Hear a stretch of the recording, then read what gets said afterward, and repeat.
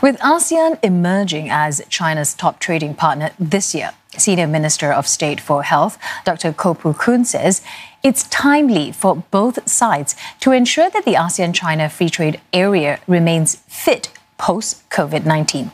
Speaking at the sidelines of the FutureChina Global Forum, he says existing trade agreements are designed for traditional trade and are not suited for digital transactions.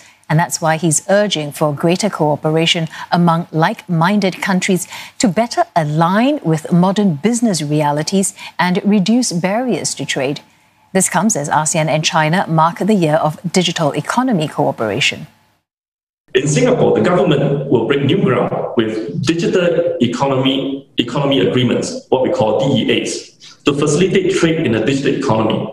This could provide a boost to our recovery efforts and give rise to greater collaboration with countries and business partners from all parts of the world, not just within Singapore or in our own region.